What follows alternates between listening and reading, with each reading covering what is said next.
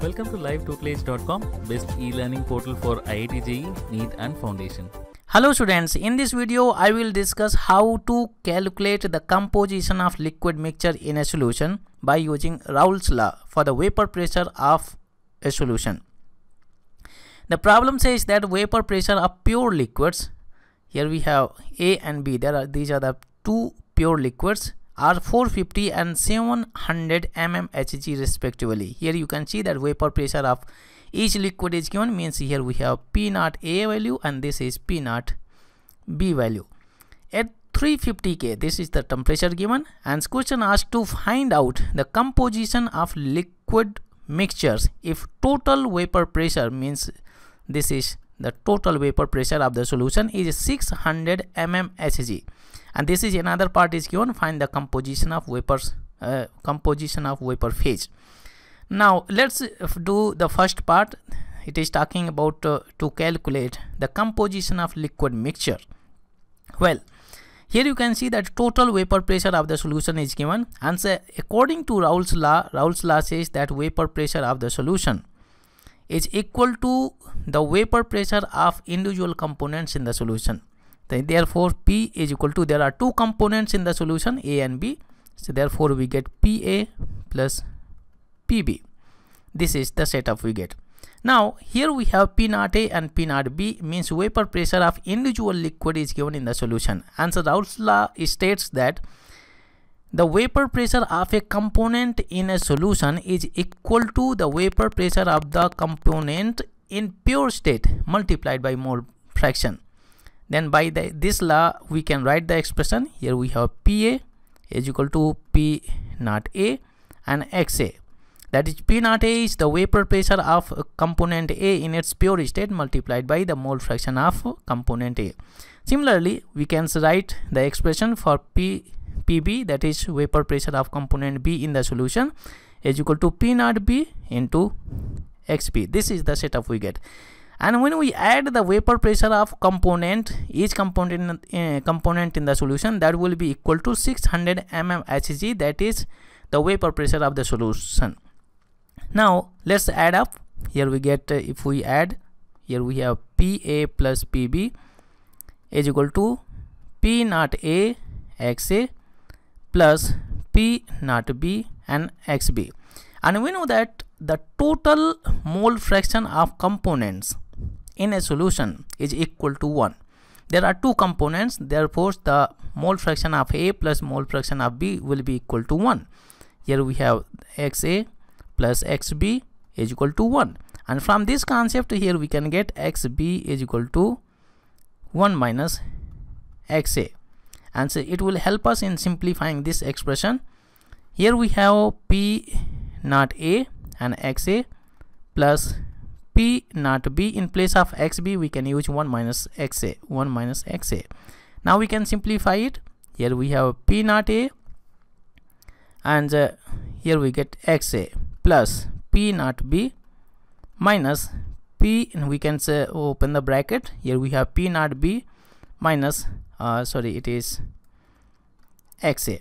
Now we can take common of XA. As a result, here we get XA bracket P0 A minus P0 B and plus this we have P0 B. This is the setup we get. This one is equal to P. Here we have P, that is the vapor pressure of solution. Now we can plug in the values. P value is known, that is vapor pressure of solution. P0 A and P0 B values are also given in the problems. These are the vapor pressure of individual component in its pure state. Now we can plug in the values. P, that is the total vapor pressure of the solution, 600 mmHg. Here you can see that all are given in mmHg, means we don't need to do unit conversion, we can use same values. Here we have 600 is equal to XA value. Here XA we have to find it. This is the only component is going to be unknown in this setup. P0 A is 450 and P0 B is 700. Let's plug in the values. Here you have 450 and minus it is 700 and plus 700. Now we can transfer this value on left side. So as a result, here we get 600 minus 700 is equal to XA, and we can subtract these values, and so 700 minus 450, it will be 250, because it is 700 is greater than 450, then we get a negative value. Here we have 250. Now here we get minus 100, and on right side we get minus 250 XA. Minus minus will cancel out, and here we have XA is equal to, we can transfer this value on left side. Here we get 100 upon 250, and you can divide these values. 100 is divided by 250, we get 0.4 something. Yeah, 0.4. This is the mole fraction of component A in the solution. Now we can calculate the mole fraction of B in the solution, because we know XB is equal to 1 minus XA, and so we can plug in this value. 1 minus XA value is here 0.4, and it gives us 0.6. Now XA and XB value is known, and the vapor pressure of individual component in its pure state also known. So here we can plug in the values, and we can calculate the vapor pressure of each component in the solution. Now let me write it here, will be easier, because formula is also here. PA is equal to P naught A value is 400, no sorry, it is 450. Here we have 450 multiplied by XA, and so XA value we have already determined, that is 0.4. Here we have multiplied by 0.4. Now you can multiply these values. 0.4 is multiplied by 450, and it gives us 180. It is 180, and unit is going to be mmHg. Similarly, we can find out PB value also. PB value is equal to P naught A is 700, it is given in the problem, multiplied by XB. XB value is 0.6. Here we have 0.6. We can multiply these values. Here we have 700 is multiplied by 0.6, and it gives us 420, and it is mmHg. And if you add these values, you can see that if you add both values, it will give us 180 plus 420 is equal to 600. That is the total vapor pressure of the solution. Here it is given. It means that we are on the right path. Now in the second part, the question says that also find, means calculate the composition of vapor phase. It means that we are going to calculate the mole fraction of each liquid in vapor phase. So here in case of liquid A, here we can see mole fraction of liquid A will be the vapor pressure of liquid A upon the total vapor pressure. Vapor pressures, here we have the vapor pressures is 180, and upon total vapor pressure means the vapor pressure of A and plus vapor pressure of B in the solution. Here we have 180 plus it is 420.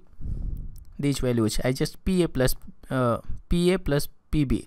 Let me write the formula here. It will be easier to understand. PA is equal to PA plus PB.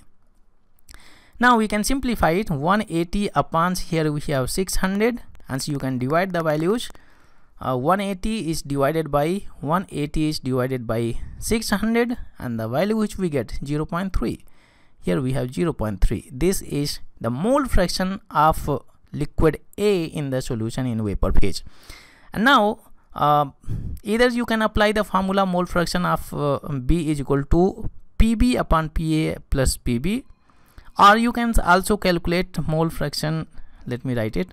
Mole fraction of XB is equal to 1 minus XA. XA value you have already calculated. You can plug in simply 0.3, and it will give us 0.7.